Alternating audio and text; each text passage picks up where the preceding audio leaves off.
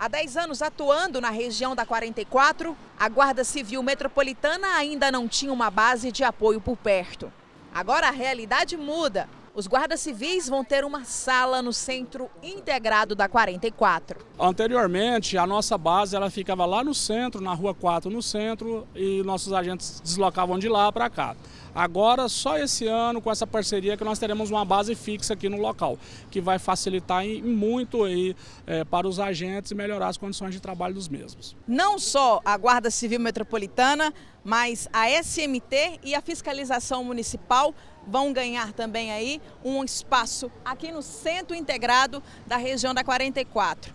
Aqui ainda ficam os policiais militares da 37ª Companhia Independente. Mas não se assustem, eles não vão sair daqui não.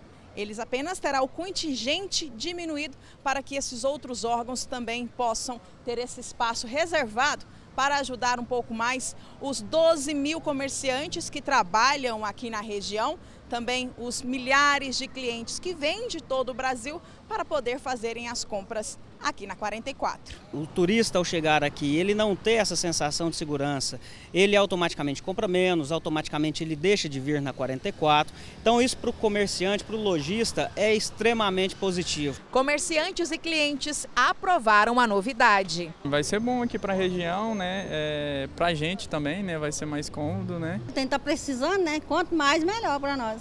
O centro integrado reforçará a segurança no polo comercial e distribuidor de moda, que concentra mais de 12 mil lojas, que recebe milhares de clientes a cada dia e que gera milhões de reais todos os anos.